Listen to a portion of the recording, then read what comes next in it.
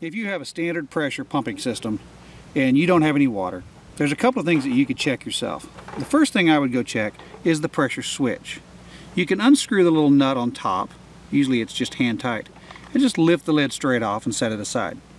Now, don't touch the wires inside of there, they're hot. I've turned the power off for this demonstration so that I can touch things and you can see what's going on.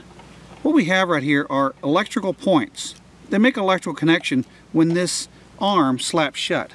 The way this works is that water pressure pushes up the tube underneath it, and when the water pressure gets high, the points open and the pump cuts off.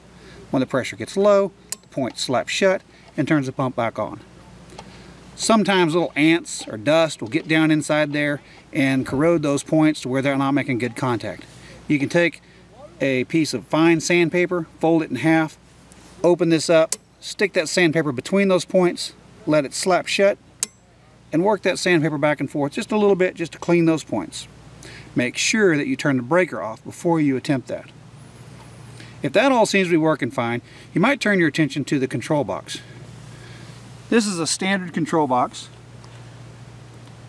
One of the things that you can check on it are the overloads that are in the bottom of the control box. Now you can't see them, but underneath there are two reset buttons.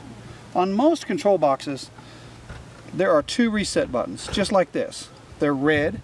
Some control boxes only have one, and some have none. If you have a reset button, you can push on it to see if that kicks the pump back on. If you hear a definite click, you'll know that the pump was cut off for that reset.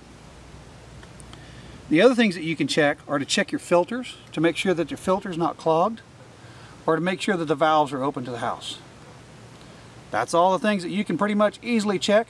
If that doesn't work, give us a call. We'll come right on out and get your well back on. Thank you.